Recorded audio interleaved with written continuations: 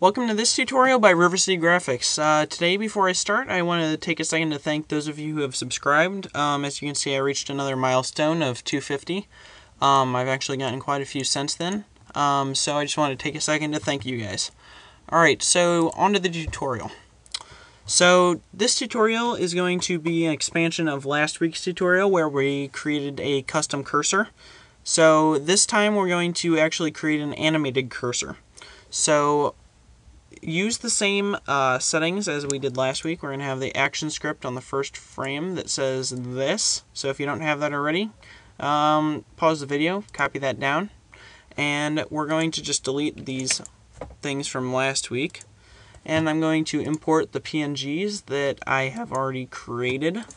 So we're going to open those up, and now they're on the stage. I'm just going to delete them off, and they're in our library. So the background, I'm just going to change them to black so that our images show up because they are white. So what we're going to do is drag this first image out. Pretty much I have these other images and they're going to rotate around in a circle inside of this first image. So following what we did last week, we're going to hit F8 and we're going to call this new cursor. And it's going to be a movie clip, and we're going to also give that an instance name of new cursor. So if we do control test movie, you can see that it is working, but it's kind of boring because it's just a circle with a little arrow. So actually first I'm going to position this in a kind of predetermined place so that we have consistency here, and you don't have to watch me try and position the movie clips inside of the other one. It just makes it easier. So now that's in the right spot. We're going to double click, and I'm actually going to position this to negative 5.9, and we're going to put this one at negative 4.2. Now this is pretty important. Last week I mentioned that I wasn't sure. I thought that it was because of a little bit of pixels were out of place on the sword, that it wasn't actually the tip. Was not actually at the tip of the mouse. This is why there was that problem.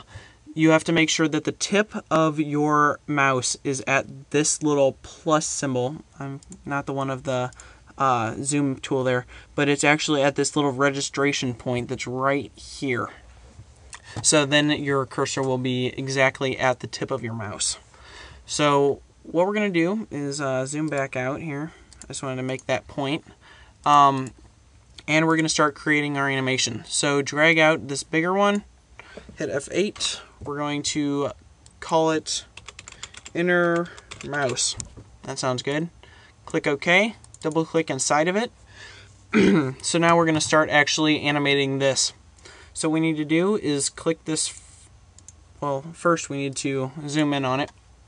Not zoom out, zoom in. And what we need to do is make sure we're on our free transform tool.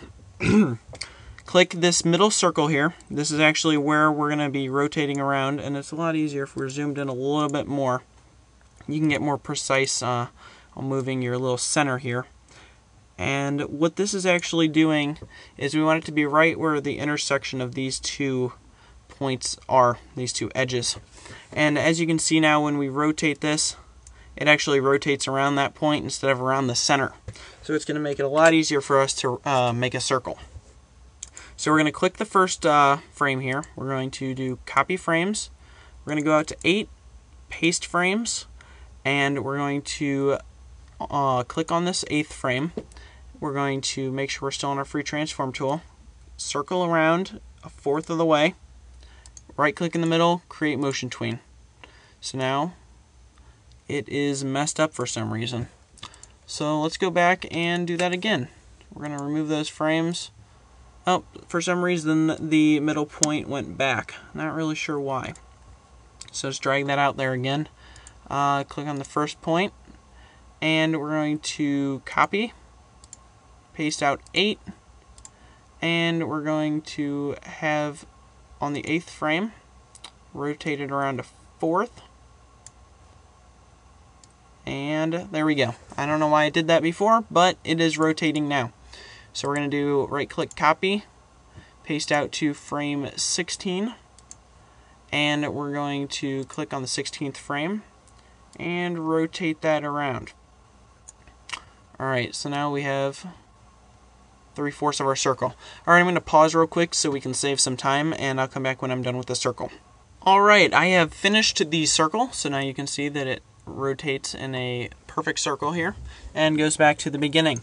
So now what we need to do is make sure that it keeps doing this circle. So we're going to click on the first frame, give it a frame label of replay. That sounds like a good name for something that replays. And we're going to go to the last frame here, go to actions, and we're going to say go to capital A for and, a capital S for stop, open parenthesis, quotation marks, replay, which is the name of our frame label, close parenthesis, close quotes, close parenthesis, and then a semicolon. So now what that's going to do is say when it gets to the end of this animation, so I'll simulate this for you. When it goes to the very end here, it's going to say go to and play replay, so it's going to go all the way to the beginning, replay it again, and it's pretty much an endless cycle from there. So now we're going to go back to our new cursor part, and let's zoom out so we can see this a little better, so we can see our ring here. And we're going to position this at another predetermined area. So we're going to do 10.4, and we're going to do 18.4. So there we go. So now when that rotates, it's going to go right inside of there. So now what we need to do is create our other inner circle. So we're going to take out the little piece here, and again hit F8 to create a movie clip. We're going to say inner mouse 2. That's kind of simple. So we're going to click OK. And now we're going to do the same thing that we have done with the last one. So I'm going to pause it and come back when that's done. Alright, I am back. I've made a few changes you should probably know about. As you can see, it's positioned already. You need to make sure you position it and resize it. I made two changes there. Before you actually do your animation, or else you're probably gonna have to redo it because it'll be a pain in the ass to redo or try and fix after you've done it. So what we're gonna do is change the size to 22.5 and or at least the width to 22.5 and the height to 15.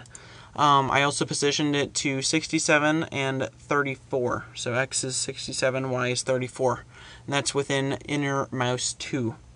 And back on new cursor, I have positioned it at -25 and 12.2.